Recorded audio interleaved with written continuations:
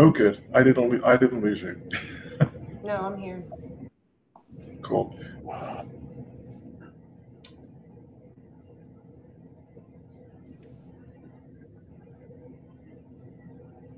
Okay, hello everyone. My name is Brian Sheffy. Welcome to Genealogy Adventures. This is, as it says, this is one of our special episodes. And today I am very so pleased to be able to say that we have our special guest, Kathryn Knight, who's written a book called Unveiled, the 20-odd, documenting the first African in England, America, between 1619 and 1625. This is her book. That's Zoom in it. for a nice close-up. If I can get it into screen. And I'm pleased to say the book came out for sale on Amazon on the 18th, so it is available for sale. And without further ado, I'm going to give a little bit of background on Kathryn, and then so I'm going to probably ask you a couple of questions about your background. So Kathryn is both a historian and an author. She has written numerous books, some excellent books about African Americans in America. This is the latest book, which I love because it's, I'm going to literally say that this has saved me probably between 5 to 8 years worth of research, at a minimum.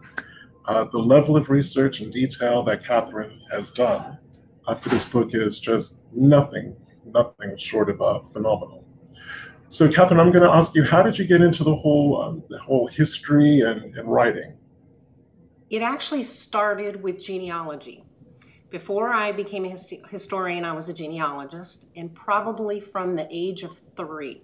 My great-grandmother, she basically molded me and groomed me to become the keeper of the ancestors and pass down from her all the information to me. And we used to picnic in the cemetery, and she would tell me stories about every single person in that cemetery, which I could tell you today and recite, and even tell you the little emblem that was on the headstone because it was from the age of 3 probably till 5, and it was really instilled in me at that point. Then life took over. You grow up, you get older, you have family.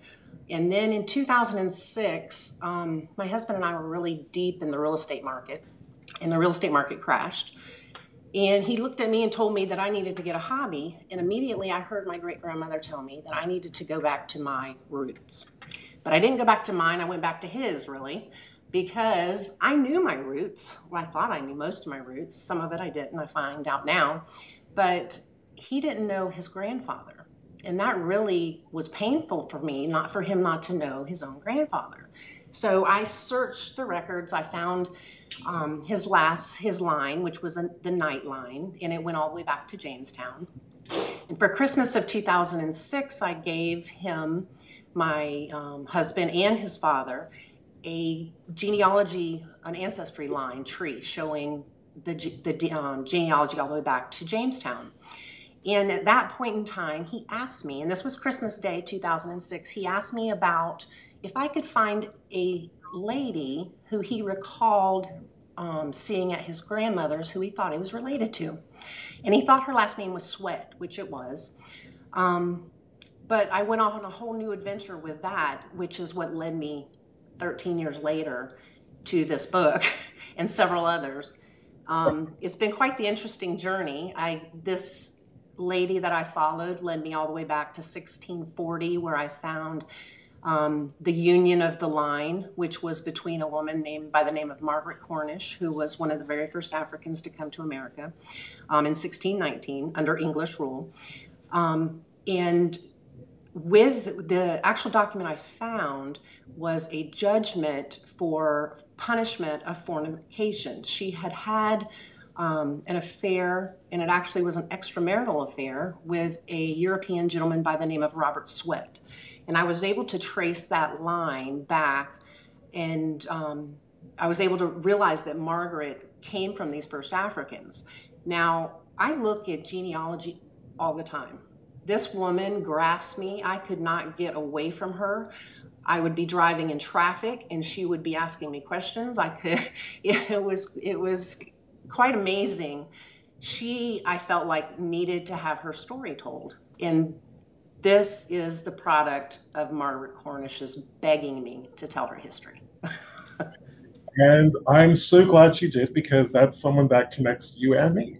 Because Yes. I'm a descendant of Margaret Cornish. One of her descendants went to Northampton County, North Carolina, as a free person of color, and married into my Jossie family. Right. I just want to say a couple of quick hellos. Hi, Harold. Thank you for joining us. Hello, Mary, and hello, Martha, and hello, Barbara. Again, thank you, everyone, for joining us. And so Margaret was Margaret and the Sweat family was kind of your introduction to the whole first Africans of Virginia. And what kind of prompted you to start really writing about it and sharing what you learned?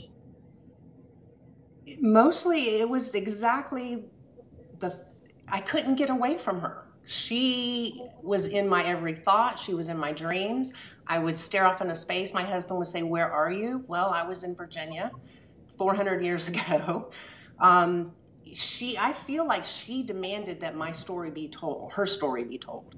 Now, with her story came the truth, because I had to find the truth. I had to identify where she came from, how did she even get here, what brought her here, and then those three questions blew up into an enormous amount of work to figure out every perception or perceivable view of the story. And out of that, I visited 5 different countries' archives. The story touches not only America and Africa, it touches 5 continents and 8 different countries. And it's quite the international story, that how they even arrived here in Virginia. And it needs to be told truthfully. So I went in search of all the information. I compiled it specifically about these first Africans in Unveiled, the 20 and Odd, because the other series that I have written is Fate and Fiction, or excuse me, it's a fictional series called Fate and Freedom. And that tells, it's about 95% factual. It tells the story of these first Africans from 1619 to 1676. And it's very poignant, but I had to call it out as fiction because it's written in first person. I wanted the reader to understand what these individuals went through, what they felt, the fear, the joy, whatever the reaction or what they went through. I wanted the reader to understand where they had been. It gives you much more closeness to those individuals back then, and many people descend from them, we're finding today. And I have to say, you do such a superb job. It's chapter 8.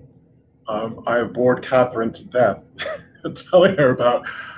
I was so entranced about chapter 8, which actually talks about the journey of these people, because I just thought, like many people probably did, that they came straight from Africa to Virginia. Their journey was anything but that. So the fact, the detail and kind of the emotion that you write about that journey, about what happened to them. They went to many different places before they rocked up in Virginia, and it was really just a roller coaster ride. Actually reading about that. One thing I'd really like to start with their origin story. Again, I didn't realize that they were Catholic. I didn't realize that the African kingdom that they came from had converted to Catholicism. I didn't realize that the kingdom that they came from had been very cosmopolitan, very connected internationally through trade routes. These were very cultured people. Because again, as an African American, I'm always told, Africans run around naked in mud huts, which if that's their culture, that's fine. But these people were anything but that. And I'd just like you to spend a little time talking about the kingdom that they came from. And sorry, I can never remember how to pronounce it correctly, but a little bit about the kingdom that they came from and what their life would have been like back there. Their life would have been much more advanced than the people of Jamestown. Advanced, many of them were literate. They could read, they could write, they could speak many languages, including European languages. They could grow crops. They were educated in livestock. They were educated really in much more in the ways of being able to sustain some type of livelihood, which they did. They came from the kingdom of Ndongo, most of them. Now, the reason I say most of them is because the kingdom of Ndongo had an international market in the city of Kabasa, which was basically the capital of Ndongo. However, it being an international market, we believe that they also could have been from the kingdom of Longo, which was just north of the kingdom of Congo. So now we have three kingdoms that probably they could come from. The reason I wanted to point that out, because we know one of the Africans took the last name of Longo.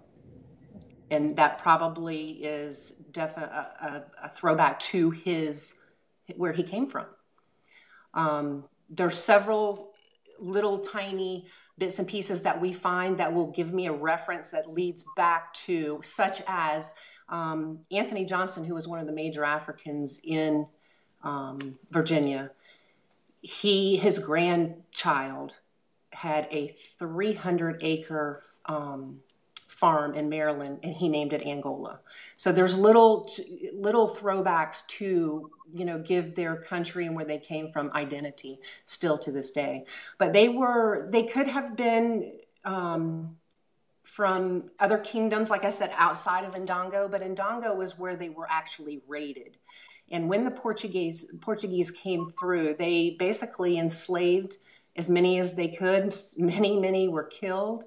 They enslaved them. They force marched them to the port of Luanda, and there they held them until the ships arrived. And it just so happened that these specific Africans were put aboard the San Juan Batista, which is a Spanish ship, which is very important. For years, it's been called a Portuguese ship, is probably why many people couldn't trace it. But it was a Spanish ship. But before it was a Spanish ship, it actually was a Japanese ship.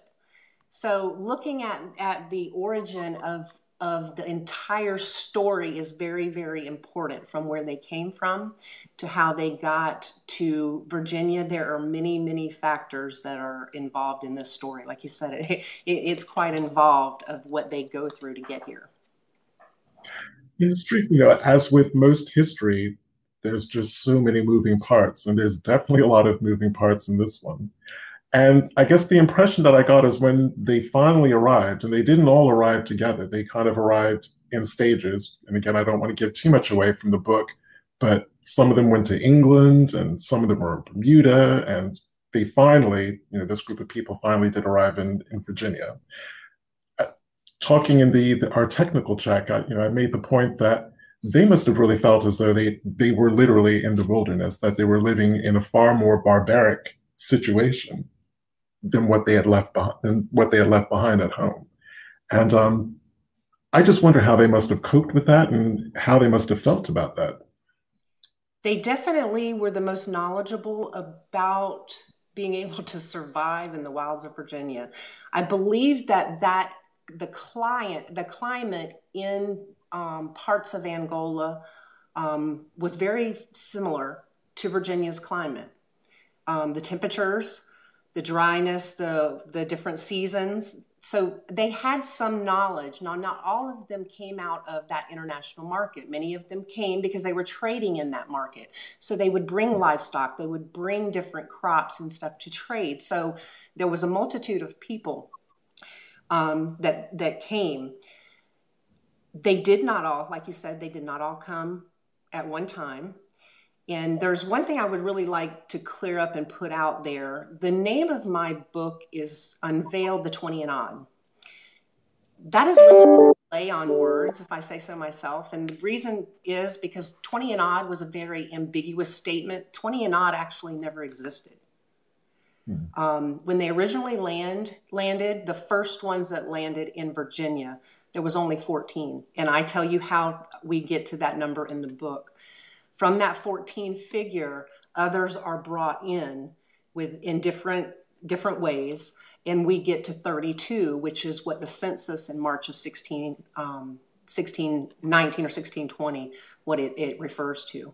But that is, it's a very twisted tale, and it was basically to keep the reason it was so twisted and there was so much cover up and it took so much to put the puzzles of the pieces back together was because of the fact that the money man behind the settlements of both Bermuda and Virginia, he had more money in ships that rivaled the King of England. He had the power, and they had to cover him because if Virginia went down, Bermuda went down, all his money, he would have lost his head, just like Sir Walter Raleigh had a year before. And it was because of the same man, the Spanish ambassador, whose name they called Gondomar. It was because of him that Sir Walter Raleigh lost his head. He was in the inner circle of King James's, his crown, so to speak. And this was the problem. Gondomar was now after the Earl of Warwick. So all of these stories were created. There's a lot of evidence you have to actually look at to see who supplied you with the evidence, who was speaking, who was taking the testimony. You have to really look because there are sides, there are definite factions that went on, and you can really see whose side who is on. And in my book, I try to relate each person that had a part in it and whose side that they were on in the cover-up that they did. So it gets very, it's very convoluted at points even. It just strikes me as crazy that you have this real kind of early colonial settlement that's playing these kind of big league European power games. And part of the fallout of that was the first Africans in Virginia. And the other thing that I kind of wanted to mention earlier on in the segment was the penny really kind of dropped for me about the time period that we're talking about, 1619, 1620. And I was really kind of thinking about it because as I shared with you, I'm part, I've got a little bit of Pamunkey Native American, which is that part of Virginia that they were in.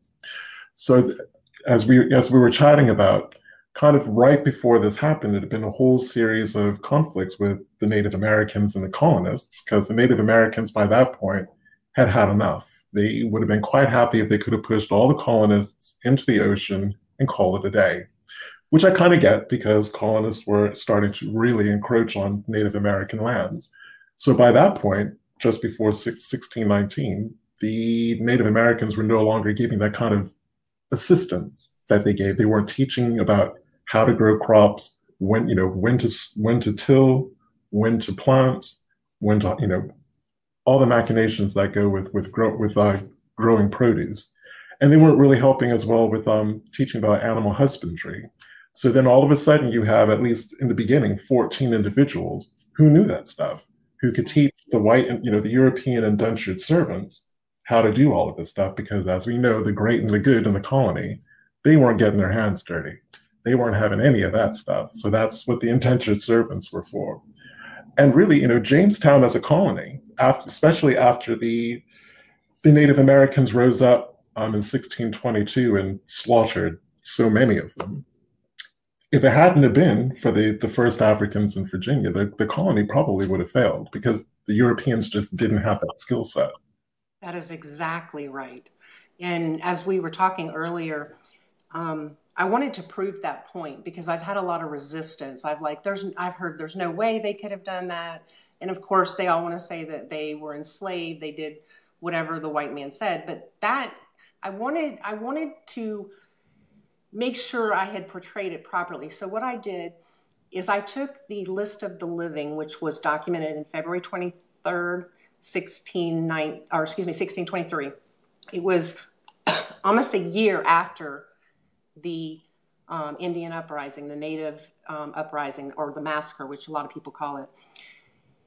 I looked at each person that was listed on that document, and I determined when they arrived in Virginia.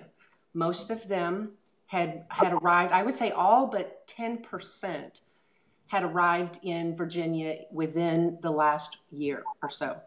Now, with them arriving in Virginia, they were arriving off the streets of England. They didn't know how to grow anything. They didn't know how to grow corn on the streets of England.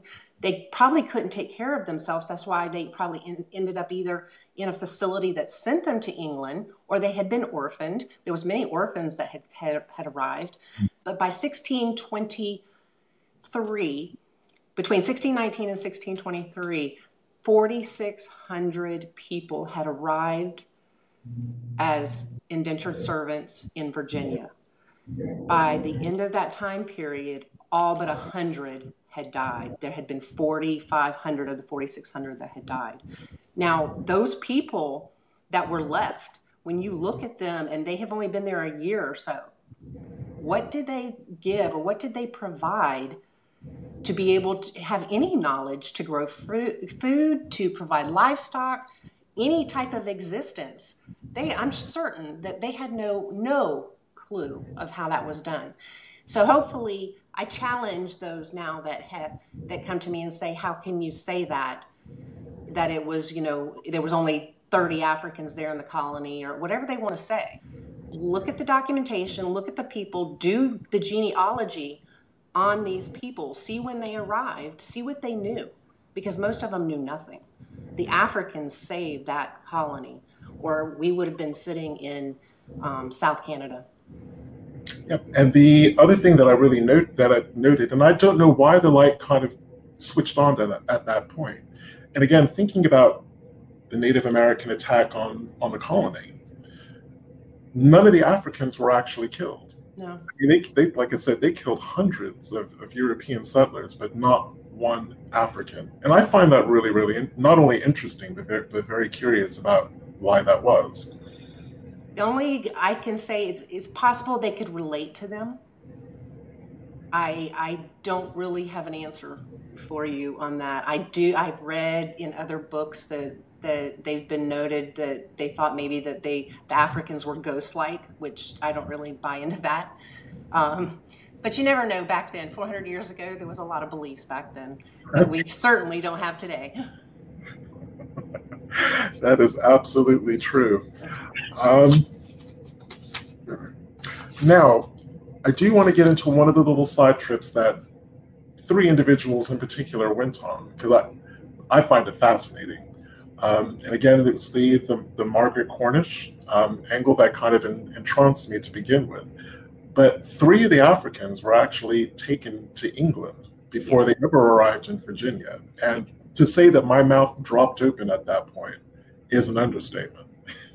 Especially for you being from England and having gone. Exactly. Yes, they were taken, or they were put on the James, which was the Earl of Warwick's ship, in Bermuda by Governor Butler at the time. He put them on, 3 of them on the ship, sent them to the port of Southampton. They were taken from there to Lee's Priory, which was the Earl of Warwick's estate. And from there, one of them, at least we know, they tried to prompt him in every way they could for him to testify on their behalf. However, when he testified, they didn't like what he had to say, because they were trying to get him to say that there was only one ship that pirated the ship he was on, which was San Juan Bautista. But it was only one ship. However, it wasn't. It was 2.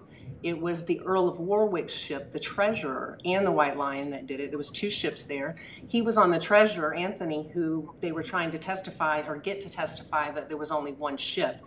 The reason they were trying to do this was to clear the Earl of Warwick so he wouldn't lose his head. It was all about the cover for this one very wealthy man. Yeah, the 2 words that immediately spring to mind are skullduggery. I love that word. It's so old-fashioned, but it is really apt for this story. And Machiavellian, just Machiavellian. Again, especially with the whole kind of power play politics that were going on at the time. And I wanted to spend also a little more time actually speaking about some of the individuals, because again, history has not been kind to them in terms of withholding information about who they were as people and kind of what they were capable of achieving. And things that really struck a chord with me in the book were learning about two of them were quite adept at legal matters. They were actually helping, they not only got out of their indentured service sooner than they were supposed to have because they bought themselves out. They were actually actively assisting either some of the first Africans or the sons and daughters of those first Africans to get out of their indentures a lot earlier. And one of them was one of them was Margaret Cornish's first husband, who was John Gowan. He went to York County, and he did a lot of legal work there. And some people say he became a bailiff. I say he became more of a clerk, because a lot of information has his actual signature on it. You can go and get a copy of it. The other one was Benjamin Dahl, and he was from Surrey County, and he helped both African and Europeans with legal affairs. They were both very, very knowledgeable within the English legal system, which was unheard of. And it's just important that we get this information of how exceptional they were, because it leads us into slavery. The things that they did trying to keep their heads above water so that they didn't enter into slavery and to protect themselves and their children is what actually led the laws to enslave the ones that would come in the future, the African. So it's kind of a twisted tale. It's what comes from it is very sad, but these people prevailed under horrible circumstances, both in their lives, in what they did, helping others. They became very prominent citizens. One of them was the #1 horse breeder in all of Virginia, and he had very well sought after horses. There were cattle barons, as you like to call them, the Johnsons, and there were several of them that were, but they had to record everything in the legal system. So it was important that those two Africans knew the legal system, and that's what they did. They documented everything, whether it was a transfer between a father and a son, a transfer between two Africans, whether it was a transfer between an Englishman and an African. It all went in the court system so they could verify, number one, that the cow wasn't stolen, whose it was, make sure they got paid. And that was the biggest thing, was the money, to make sure that they were given what they deserved from, the contracted price for whatever it was that they were purchasing. But there's a lot of information in those early records that really ties us. Now they say, the genealogy of it all. The genealogy was tough, I have to say. Originally, when I started, my husband made me a map that fit on the whole wall. And it was of Virginia only. But from that map, I had to put little pins. In the pin head, I would attach a little note to who it was, how they moved, where they were at specific times. And that made the puzzle come together a lot easier. Because they really, you can watch them as they grow from 1619, and many of them were children, because they live into 1680s and 90s. And so they had to have been children back then. No one lived that long. So, but what we find from them is quite amazing, their journey in life, and it's time that the truth about them is really revealed and told properly. So that was... Donya says hello. She's on her way home. Hi. She's on her way home from work. And yeah, I'm so sorry I'm just so sorry she couldn't be with us today.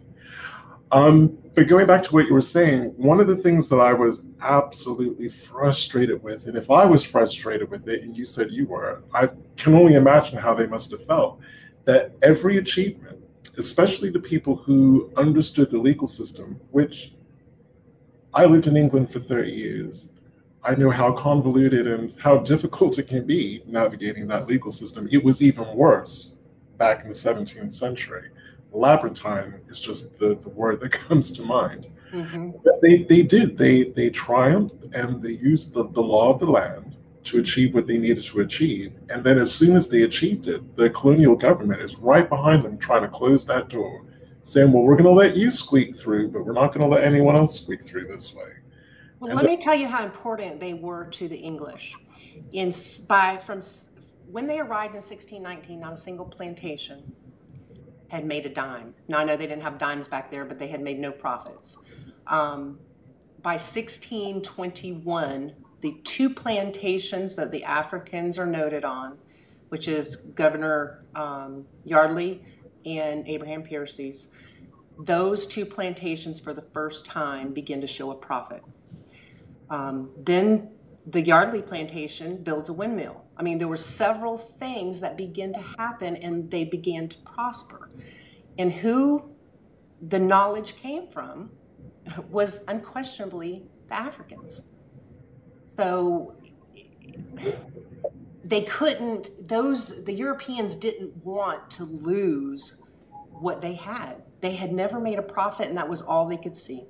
That I believe was, the Africans, I believe, with everything it took them to get to Virginia, they were supposed to be here, but slavery wasn't supposed to exist. And slavery was never supposed to raise its ugly head, because those first Africans literally saved America.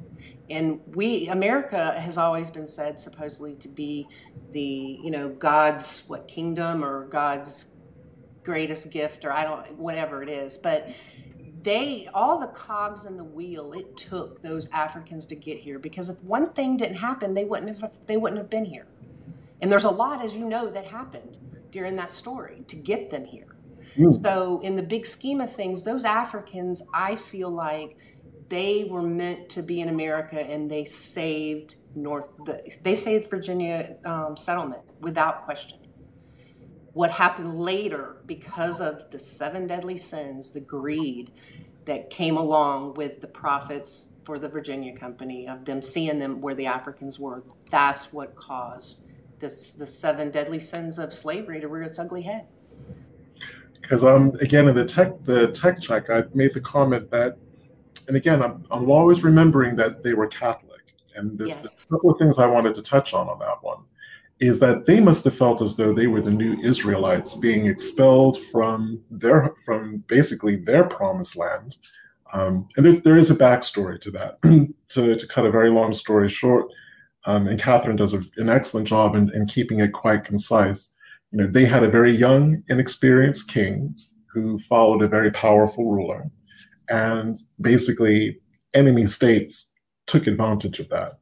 So I'm just imagining just the hell it must have been to have had their kingdom invaded, everyone, either, as you said, either killed or enslaved. And it didn't matter if it was the wealthy, the elite, the royal family, or the workers.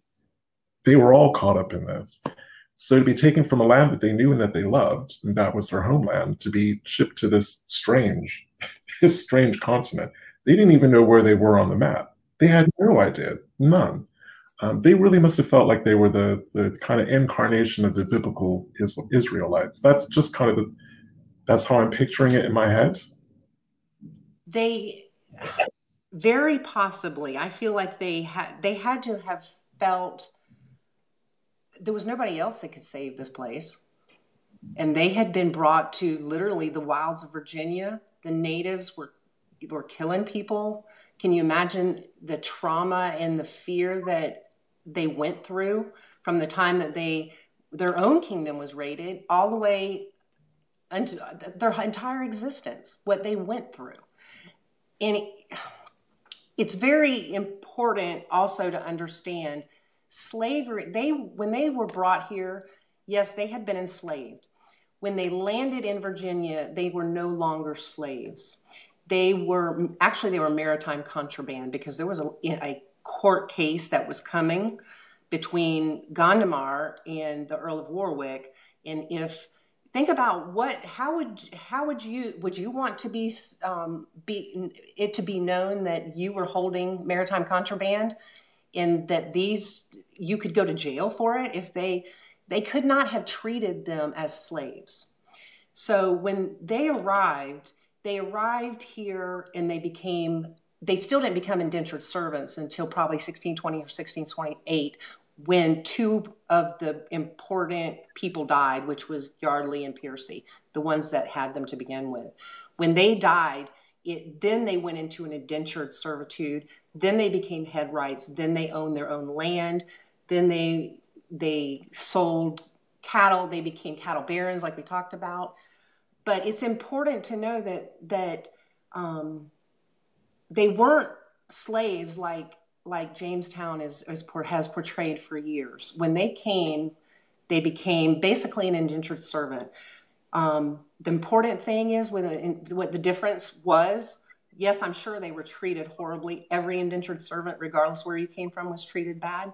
But they had an end date to that contract, and those Africans used that end date with that indenture, and they learned, like we said, how to manipulate to become landowners and follow that legal system, and proved to the Europeans that they could beat them really at their own game, because they did.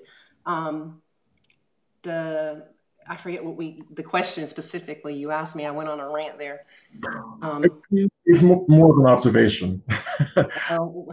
Just basically saying that how they must have felt as though they were the kind of the incarnation of the biblical Israelites. Which brings me to my next point. When I was reading that part of your book, and again, keeping the Catholic thing in mind, I kept asking myself, where's the Pope in all of this? Where is the Church of Rome? Why isn't the Church of Rome speaking out against this? Because it's quiet, it's silent. There is nothing coming from that culture whatsoever.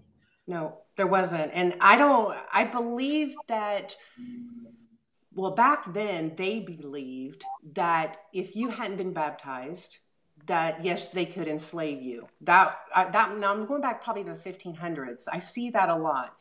But these people, like you say, they were Catholics. Now, did the Pope know that they were actually enslaving them? I can't say yes or no, but he did know one thing. He divided Africa, gave the western half to the Portuguese and gave the eastern half to the Spanish to go in and basically colonize. So he knew something of it. Now, whether he knew what was happening to them, I would think, yes, of course he knew, because he knew as much as kings knew. This was a contract. They were contracted to take the slaves out. 36 ships left that summer. 30 went to Brazil. 6 went to Veracruz. 5 made it. 1 was pirated, which is the ship that we know about, of course. So it's a lot to reflect on. But I definitely think the Pope knew. He had to have known. Why didn't he do anything? I don't know. I don't see how he couldn't have. But turning it back to a more positive frame of mind, when do you actually start seeing, when they start being freed from their indentured, it's probably more accurate to say when they bought themselves out of their indentured service early. When do you really start seeing them forming communities in Virginia, in places like Surrey and Northampton County and Mecklenburg? That's a great question. Okay, I said a while ago when 2 of the main people died, Governor Yardley, he died in late 1627, early 1628, and so did Abraham Piercy, who was the other one that had the bulk of them. When they died at the same time, 1 year later, or 1 year earlier, Gondomar had died. When Gondomar died, it closed the court case that was open. So basically at that point, they no longer were maritime contraband. They were now just servants in Virginia. But at that time, they also didn't, as a servant in Virginia, they didn't have a contract. So they indentured themselves, because from 1628, if you go exactly 7 years later, which is 1635, 7 years was the average length of the servitude contracts. 7 years later, we find them being released. One of them says from his master, it was from basically a contract from thine own hand, meaning he had written an indenture with him. At that point, and from 1635 to about 38, 1640 is getting a little late, but from 1635 to 1638, we see a lot of them becoming headrights, which now that basically is putting their name on a deed, saying that they also have this piece of property, that their name is listed there. And that is ways that we can trace them, because some of the Africans weren't listed on the censuses. because early on it just showed 23. We can actually come up with about 28 of them by names. So it doesn't, they're not all listed on those early censuses, but they are listed on the documents with the land deeds, the land patents that we can find in the public records. So that gave us a lot more clue as to where they were. Now, which leads me to my next question, because a lot of the counties that they were concentrated in, Henrico being one and Charles City County being another, both of those are heavily burnt counties. Jamestown itself was a heavily burnt town. How difficult was it to find actual surviving records from that time period? Very difficult. There's nothing there in those counties because they were destroyed. So we looked to outside references, really. And this is where cluster genealogy comes into play. That is what I used doing the research for this project. I did anyone that came in contact with the Africans, I did cluster genealogy on, basically, or I did genealogy on them, which is called what we refer to as cluster genealogy. It puts the pieces of the puzzle back together. I might find a will in England or a ship manifest in England that gave me a name, but it only gives me a name. But then I can, just by the little bits and pieces, I'm able to put that back together of how they got from one place to the other. There were several Africans in Northampton County that went from through 4 different, they called them masters back then, through 4 different people. But you can, if you look at who these people are, you can see that basically they were just being passed down through family documentation from wills. You can look at the wills of the people and literally they're going to their family. They all stay within those family units too. Those first people who they worked for, so to speak, if they didn't work on their own plantations, some of them worked for others. And when they worked for those others, they wanted to retain them. They wanted them to work there. And I would have to think that they would have given them many, many liberties. I know one gentleman his name was Francis Payne. He was given half the profits of the crops that were grown on another woman's property. So you have to look at the little tiny bits and pieces, and literally it comes together. But remember the map I told you about? That was most helpful to figure out who was where and how they maneuver through these societies. And a lot of them stayed together. They stayed together.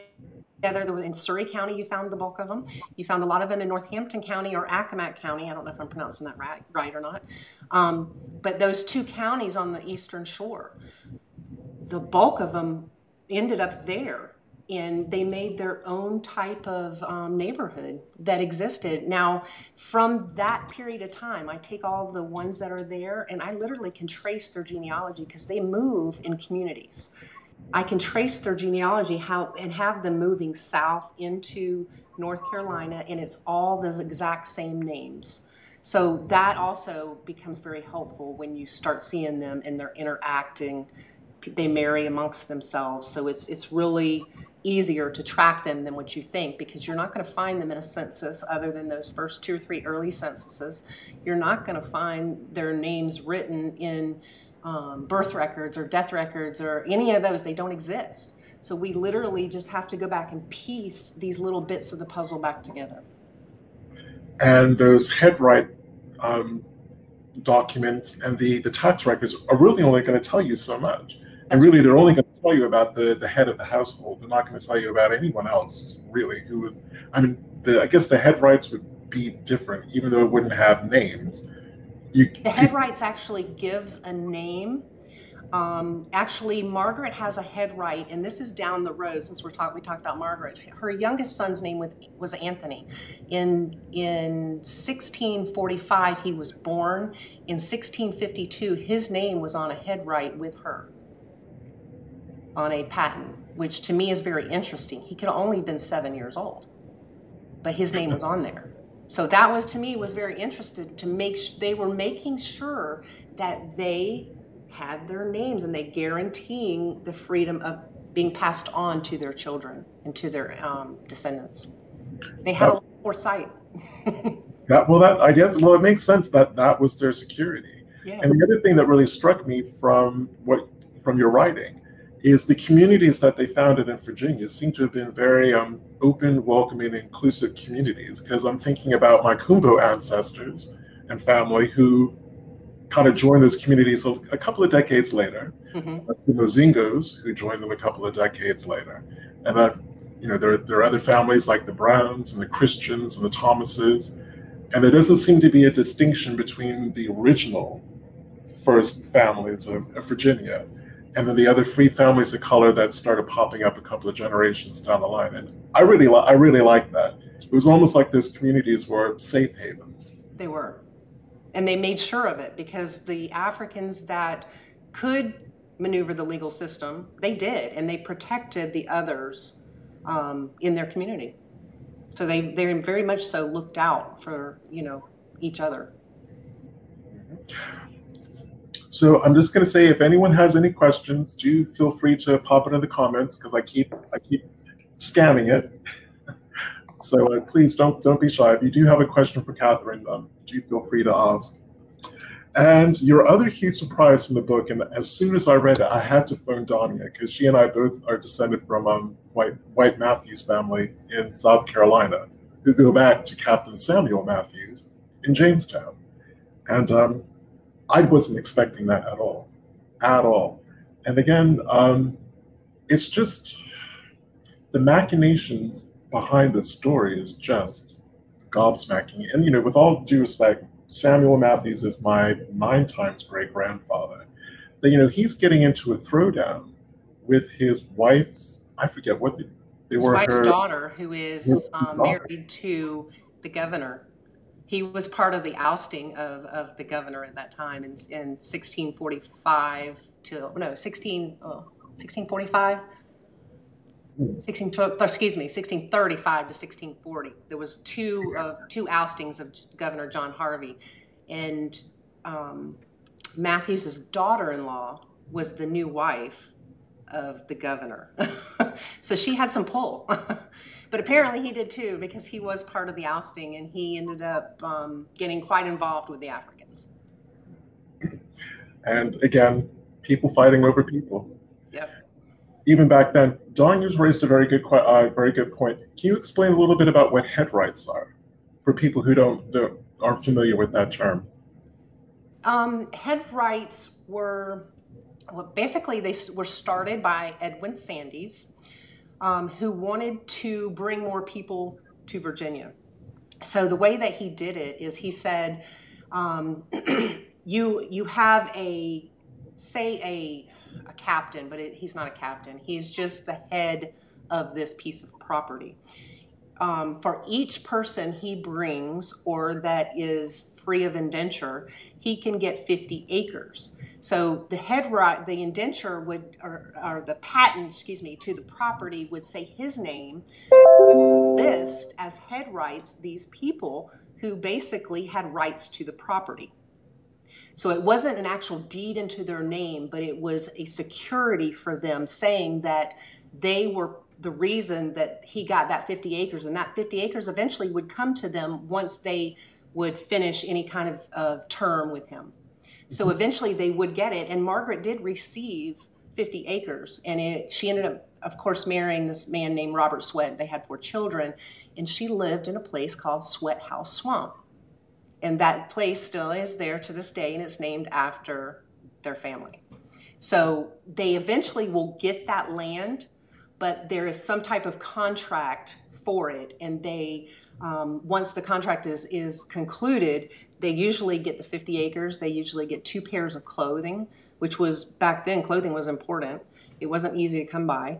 They would get a specific amount of corn and some type of tools so that they could go on and do their own crops and whatnot. So the head right system was important. Now, remember me telling you all the people that came into Virginia, the 4,600? Yeah. All those were brought under the circumstances, well, many of them were brought as head rights. So if a head right died, who had the the head man, or I don't know how to say his name, but whoever would be the actual owner of the property, the 50 acres of the person who died would revert back to him. So they would accumulate property quite quickly. It was only the ones that survived that would end up actually getting the property, and it usually would take 7 years, 5 to 7 years to get it. So that, I hope I explained head right properly. It's a different type than anything we see today. It's not a sharecropper. They actually had contracts and their names were on the patent, which we today would call a deed. Yeah. So it was a step in the process is what it was. Yeah. So I guess for every head that you could actually have on your property, like as you said, you got acreage for that. Right. Tiffany Huntsman, yeah, you don't need to request a copy of the show. It's going to be available as soon as the show is finished to watch. It also goes up on YouTube. That'll be done tomorrow. I shouldn't encourage this, but if you Google something like YouTube video downloader or Facebook video downloader, if you want to download the video, you can do it that way. Now, the head right thing, and thank you, Donya, for asking that question too, brings me to something else. Did especially that first generation of Africans in Virginia, did they actually have white indentured servants who were head rights on their land? Is there any evidence of that? Absolutely. Benjamin Dahl had them in Surrey County. Anthony Johnson, he had patented 200 acres in Northampton County. He listed his son John as a head right and 2 other European gentlemen. So yes, they actually had indentured servants also. But it would be some years later that, of course, the law would be changed and no longer could an African man have an indentured servant who was European. Right. So the laws continually changed. But yes, in the beginning, they absolutely did. And that's how they purchased their property. Good. Carlton Hatton has a question for you, Kathryn. Could Ms. Knight talk more about cluster genealogy and how that works? He thinks that this is great. Well, it's cluster genealogy is anytime, it's basically doing genealogy on the entire community is what it boils down to. Because if someone comes in contact with one of those individuals, it may not be shown or told about that individual at that specific time, but the person that came in contact with, you may have a whole story or a document sitting there, and there may be information in that document that leads you back to that African man. So you really have to look at every single individual around them in the community in order to get a sense of the entire picture of what was going on. So I hope that kind of help with the cluster thing. I don't think I would have found as much information if I hadn't done it that way, because there's no one book or one document or even an archive, just one, that all this information is in. It doesn't exist that way at all. So, which is kind of the genealogy that Donya and myself and our old 96 South Carolina people do, because especially with a group like this, within a couple of generations, pretty much everyone's related to each other, and then you just have the systemic endogamy that goes for generation after generation. So once you kind of realize that that's the situation that your ancestry is a part of, cluster genealogy is just part and parcel of the research. It is. It becomes the normal. Jay Spears has a question for you. Hi, Kathryn. We met in Philadelphia last year, the AAHGS conference. Mm-hmm. Great chat. Did you uncover much about Samuel Silas Jordan of the Jamestown era during your research? And then it said he would have been further upriver near Charles City, which is where a lot of my ancestry comes from. Actually, Jordan, when we talked earlier, Jordan was one of the Europeans who had Benjamin Dahl. He was listed on his property. Now, the one he's specifically talking about is a couple generations later. Benjamin Dahl's son, John Dahl, also resided on the Jordan property and stayed there. His wife's name was Isabel. I don't have much information on him. There wasn't a lot in the records, but there is some information about the Jordan attachment to that line. I don't recall exactly what he is asking me, though, from the conference. I can't remember his specific comment back then of what it was he asked. And again, touching on the kind of what you were, one of the points you made about cluster genealogy is even for this research, there's a lot more that still needs to be done, even though you've done a huge amount. So there's repositories that are going to be in England that's going to have information. There are going to be repositories in Spain that's going to have information. There may or may not be even information in Portugal, the Portuguese archive. I'm sure there is. I'm sure there is. There'll be a contract in the Portuguese one that's the actual contract that they were shipped out of Angola with. That contract is there, and it's by a man with the last name of Delves, D-E-L-V-E-S, I believe, that contracted all those 36 ships being taking the Africans out as slaves. So there's a lot more to come across. I will say, I had said earlier that I wrote a historical series about the Africans too. And the reason I wanted to mention is because in the very last, there's 3 books. There's book 1, which is The Middle Passage, book 2, which is The Turning Tides, and book 3 is On Troubled Shores. But there is a book 4. It's not a book that continuates the story, but it's a book that has all of my research in it. It's called A Research Companion, and it gives all the information, not just about the Africans, about everyone that they touched, all the people in the area, even down to the servants that were listed on the February 23rd, 1623 list of the living. I use their names where they were, the ones that there's also reference to who, the people that died. There's a lot more research out there to be done. But that book, The Research Companion, will have an overload of information in it that's very pertinent to that time period. Excellent. And Tiffany Huntsman is asking, have you made any connection by cluster genealogy back to Angola? Yes and no, through DNA, which she knows. Actually, Tiffany is a cousin. And we do find Y DNA that leads back to Angola.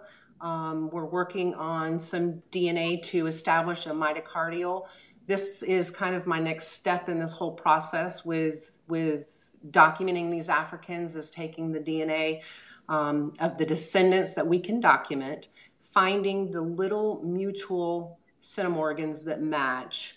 And then we can actually see that there is a Angolan Bantu Bianchi Pygmy mix and that is a mixture of different DNA that's there, and it seems to be the same little pieces throughout the descendants of these Africans, that specifically that one. And I paired with multi-ethnic historical research associates. And Stacy Webb is the genetic genealogist. She's also just a regular genealogist, but she's taken the next step further and gone through the genetics part of it, which I'm doing also, but she's quite ahead of me.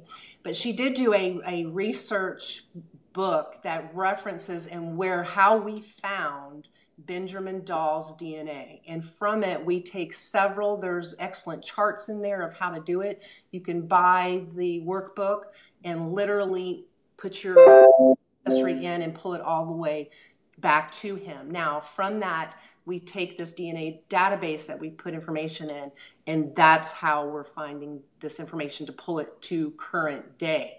Hopefully, we will find an algorithm so that we can establish this with every single one of the Africans. To date, we know one, I would say 100%. I have documented other ones in a previous DNA databank that I had. And like I said, we're now working on a subsequent one. And hopefully, my wish is that eventually you'll be able to walk in the library upload into computer your DNA, or any computer, but I want this into a library program and see if you actually match through that algorithm any of those first Africans. So my goal is to identify each one of them through their descendants and find that little bit of DNA. Hopefully we can. I have a lot of naysayers that say you can't go back that far. It's a lot of traffic and static. You don't know what you're doing. But the results from what we have in the works sure are showing very positive signs that we're going to be able to do this. So that's exciting. Well, it is exciting because if the proof is in the pudding, as the British say, I'm in. Because when we first started talking, I gave you my autosomal DNA test, and I mean, I already knew that I was descended from 3 of them, and you came back with those 3 names and found a 4th, and we don't know who that is. We'll find out. Yeah, we haven't been able to work that one out yet. Harold wants to know if all of your books are published by the same publisher. Yes, it's through First Freedom Publishing. Mm-hmm. And I will either there's a website, and it's www.firstfreedompublishing.com, or you can get them all off Amazon, Barnes and Noble. They're out there. Anybody could find them. If you Google it, it'll come up. Cool. And I'll also post some links to those. And my cousin Andre Kearns, who's a Kumbo, he's got this question: can Kathryn speak to how people claimed land under the ancient landfall bounties? Apparently, that's where his Kumbo ancestor got his 50 acres back in 1667. He actually purchased, who he's talking about is Emmanuel Kumbo. That's it. Emmanuel Kumbo, I believe it was 1657 or 67. I'd have to look to remember exactly. He was able to purchase 50 acres. I believe when you look at where that 50 acres came from, that he actually was part of what we talked about earlier about the head right system. He actually received that property. The property was from a gentleman who died. It went back into the hands of the colonials, and then he actually purchased that 50 acres. I would have to say that he was probably a head right, but because it's in James City County and those records were burned, there's no way for me to know that. That's a total guess. But he received that in, I want to say 1667, and I believe him to be the second generation of those first Africans. I believe that Emmanuel Kumbo was from, in 1628, there was a white man. I'm going to have to look up his name real quick. Andre knows who I'm talking about. And anyway, this man was punished, and he received 30 strikes for fornication with one of the Africans. He then had, his name is Hugh Davis. He then had to go and apologize to the African community. Now, at the time in 1628, I think that would probably had to be a sincere apology. If it would have been in 1640, I would have said probably not, that was probably a scare tactic or some shape, way, or form. But because of the time period in 1628 that it happened, I believe, though, Emmanuel Kumbo descends from the African that Hugh Davis was with. The time period would probably be correct. Right. Oh, that's interesting, because that affects me too. So that's interesting to know.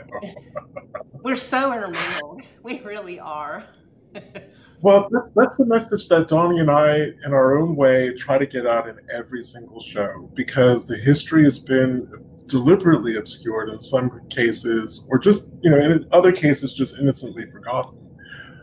I don't care what we look like on the outside. Millions of us are connected to one another in ways that we have no idea. Just none. At 35 generations, there are 275 billion, I believe, I'll have to look it up, ancestors. At 35 generations, every single person on this planet is related. That's absolutely. So we're all cousins. I just wish, and I claim I wish more. I wish more people would wake up to that.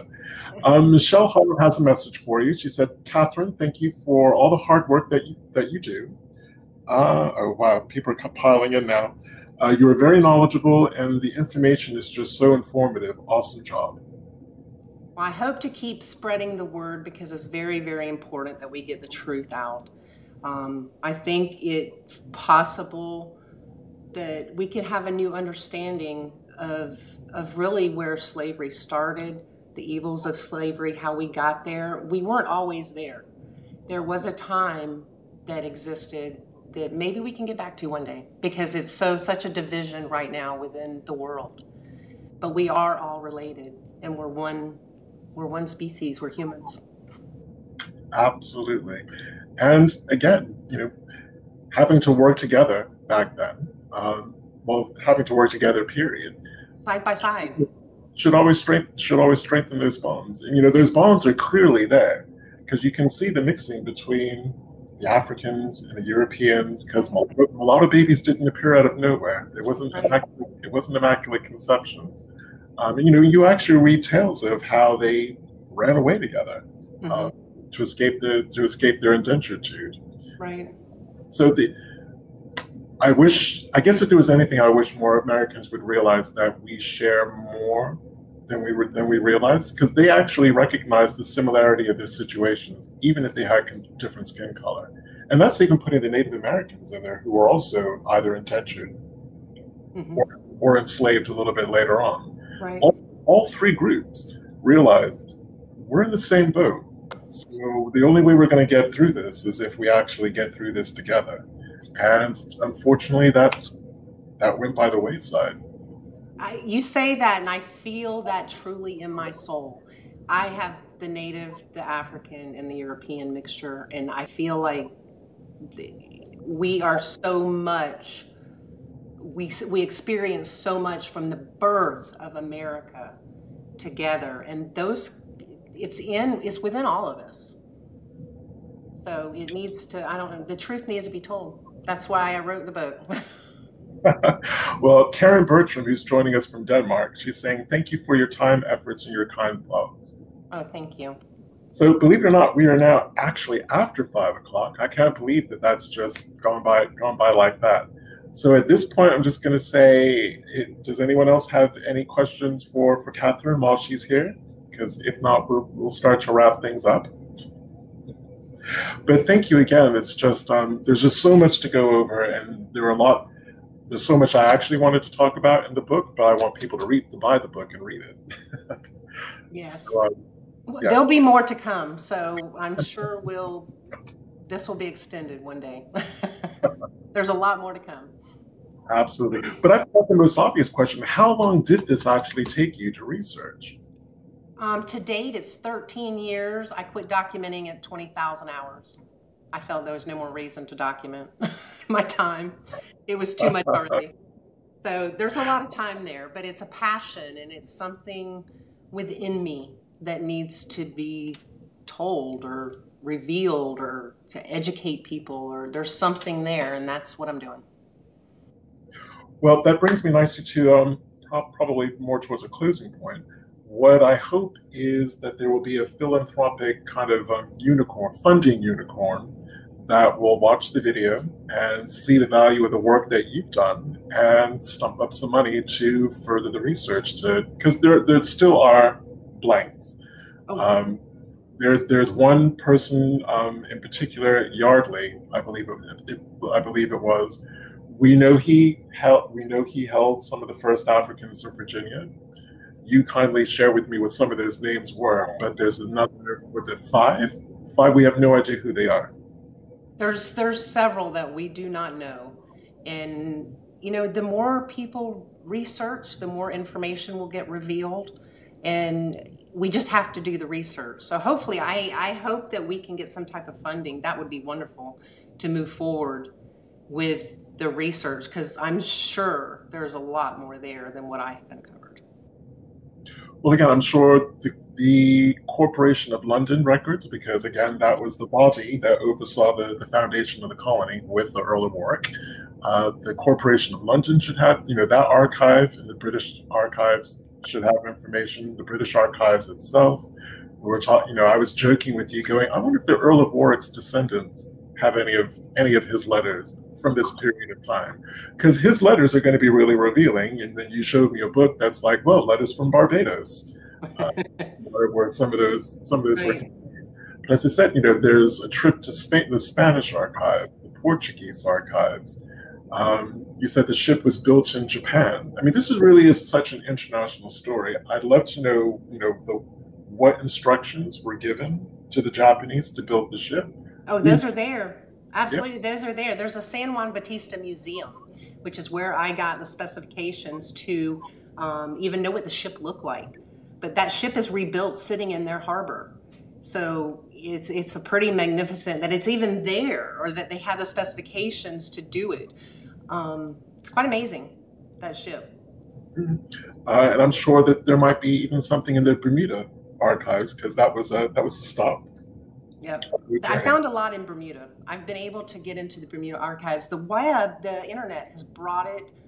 Until now, there's no way that I could have done this 15 or 20 years ago, before we had the internet, to be able to put all the archived information. Genealogists all over the world that has been goals for us to do, and it links all of our information together.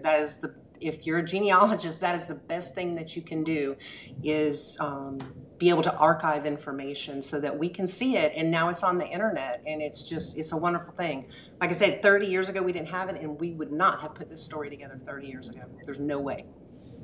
And as I said, I just hope that there's someone out there who is either watching it or sees the video who could have, who can put the money forward to fund it, who just wants the truth to be told and isn't afraid of the truth being revealed, because it is what it is. It is, and its history is so important. It really is. Hi, Henry. Yes, as soon as we finish the broadcast, it will be immediately available on Genealogy Adventures Facebook page. We have a little video tab. It'll be there. It'll also be in our main timeline on our Facebook page, and it'll be uploaded to our YouTube channel tomorrow morning. So different ways of accessing it. So I'm going to wrap things up. What I will say is this is going to be the last of this season. Such a special show, I've got to say. So wonderful way to kind of close out the season. Again, so sorry that Donya couldn't be here with us. Unfortunately, she had to work today. So we will be back with you in September. We have a huge surprise for you in terms of September. I'm going to leave it at that. I'm just going to tease you like that. You're just going to have to tune in September to see what the change is going to be. So again, thank you everyone for giving Kathryn such a warm welcome, and for all of your brilliant questions, and for sharing your Friday with us. So with that, I'm going to say this is Brian Sheffy from Genealogy Adventures saying have a good day. Take care. All right, bye-bye. And if you can stay on the